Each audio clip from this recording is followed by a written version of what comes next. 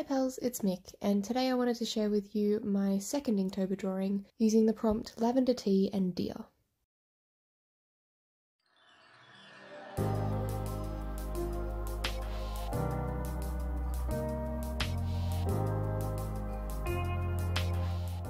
So I'm using a new kind of watercolour paper today. It's on a block rather than a pad, and it is cold pressed rather than hot pressed.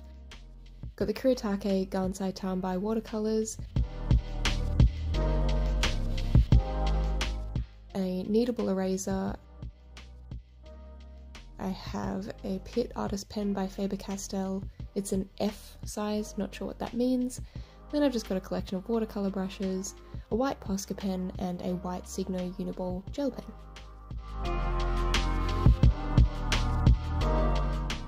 So I'm starting off by lightly erasing the sketch so that the coal erase pencil below doesn't interfere with the watercolour too much, and so that you can't see it when I've finished lining it, basically.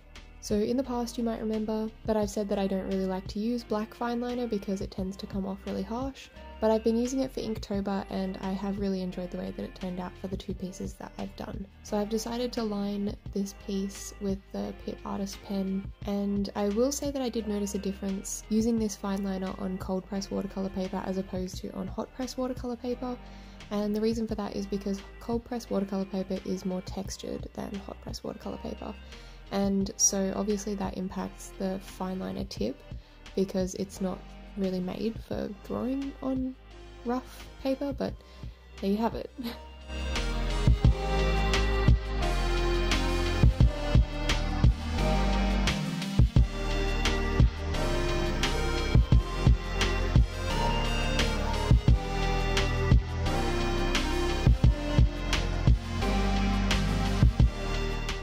So now I'm moving on to the painting section of this video, I guess. I don't know why I like signpost things. I feel like it's a bad habit that I got from high school.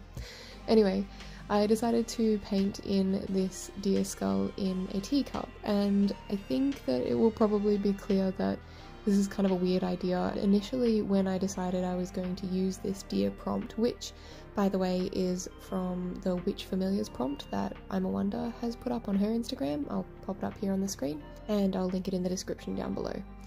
Anyway, I used her prompt deer, and I also took lavender tea from the prompt list that I used for last week's video. I did hibiscus tea last week and using lavender tea this week. And I believe that the creator of that list was Cassie's art book on Instagram, but there's a bunch of other hosts, so I'm not sure how that exactly works. So I decided to go with the Witch Familiar prompt deer and the teatober witches prompt lavender tea. And when I first looked at those prompts, I thought that I would have like two skeleton hands holding up a teacup, and in the teacup would be the silhouette of one of the familiars. I hadn't decided on the familiar yet, because if you follow my Instagram, you will remember that I put up a poll and I asked some of you guys to help me to decide, and there was a couple of different polls, and eventually deer won, and it was a close one. It was between deer and owl, and yeah, it came down to the wire, and I had to wait a long time before somebody put in that deciding vote. Anyways, I was just going to have a silhouette, but as I thought about it more, I decided that I wanted to lean into the spooky side of things, and I wanted to do a skull. I've drawn a deer skull before, and I really like the look of them, and I enjoy drawing them, so that's what I wanted to do. And then rather than just sticking a deer skull in a teacup as though it was floating around in there, I don't know how I made the connection, but my brain was like, deer skull tea bag, right? I don't know. I don't have an explanation, but do you know those tea bags that have like the tea bag holders, or they're like tea filters or something, and they have those designs where they kind of hang over the edge of the teacup? For example, it could look like a cat. I recall specifically seeing a cat looking like he's kind of in a spa or sauna or something, and so that was sort of the line of thought that I went down on this one, and it doesn't make a whole lot of sense because obviously a deer skull has a bunch of holes in it. Also, it's only like the top half of the skull, so I don't really see how it would work. I feel like maybe it could be done though. Like if you really wanted to make a tea strainer or a tea filter or whatever they're called out of like a molded deer skull, I feel like you could do it. It's like, it just wouldn't be easy and maybe not practical. But I did think that it was cool that the horns could potentially hold it like hanging over the edge of the teacup, and for that reason I'm kind of happy that deer won the poll, because if I had owl, I don't know how I would have made that work. Like, would I have made the wings hooking over the edge, or like its little feet claws, but then it would be upside down, and like owls don't hang upside down, bats hang upside down, and that just wouldn't have made sense. So anyway, all that rambling aside, I'm really glad that deer won the poll, because I really like this concept. However, I did struggle with it a little bit, because it was, I guess it's kind of, while weird, a fairly simple concept.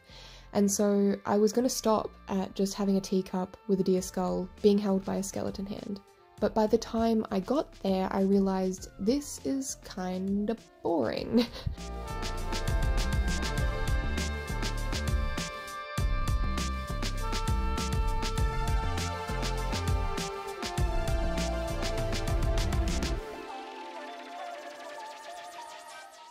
And I decided I would add a background colour that you can see me putting in here, but it took me a long time to decide on this colour, and in the end I'm not super happy with it. I'm not a huge fan of pink, and I used pink because I figured it was a complementary colour to purple, but in hindsight I do wish that I had chosen a lighter, more bluish purple in order to pull on the idea that it is lavender tea, because like, this is the colour of lavender tea, at least the colour of lavender tea that I found on Google Images, but it looks a lot like the hibiscus tea that I did last week. It looks more red toned than purple, and I just thought that's not exactly what I was going for.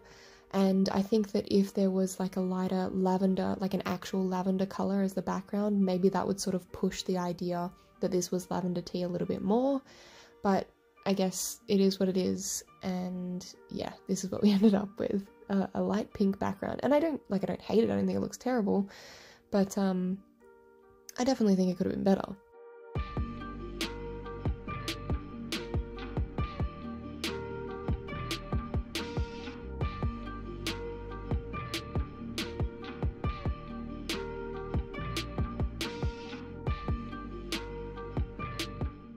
I decided to go through with my Signo uni-ball gel pen in white in order to go through and do some highlights, but it wasn't quite opaque enough and I didn't think that it was showing up as well as I would have liked.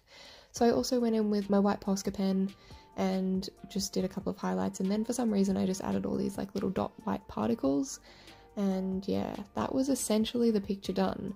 But it still looked too plain for me. I was still like bored by it, so I decided to go around the edges of the border, I guess, and push a little bit further the lavender theme. And because I hadn't done that with colour, I was like, screw it, I'm just gonna do actual lavender. I'm just gonna paint in some lavender and I'll use the same colour that I use for the tea, and then it will be obvious, right? And so I did that, and I realised, no, it doesn't look like lavender because it's not the colour of lavender. So I wasted a little bit of time on this, but I don't mind too much because it like made a nice base colour for it.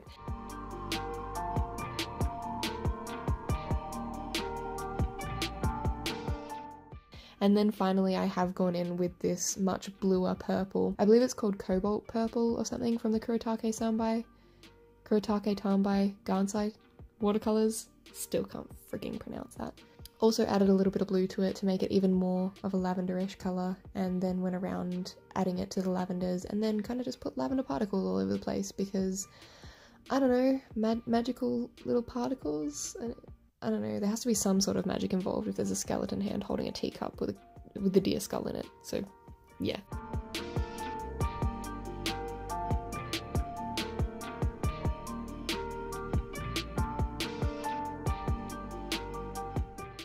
And there you have it, but please don't click off the video yet because I just wanted to show you, if you're not familiar with a watercolour block, how they work.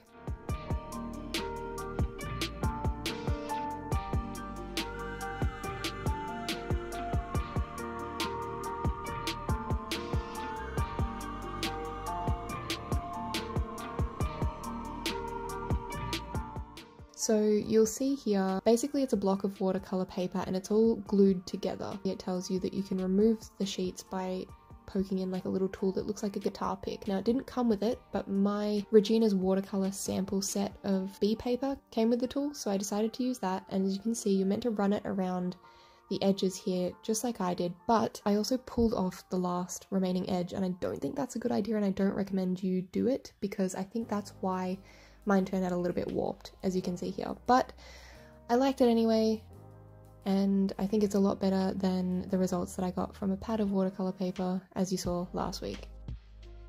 So there you have it, my second Inktober drawing for the prompt Deer and Lavender Tea. Don't forget to like the video if you liked it, share if you think it's worth sharing, and subscribe and hit the notification bell if you'd like to be notified when I upload. Thanks so much for watching. Bye pals!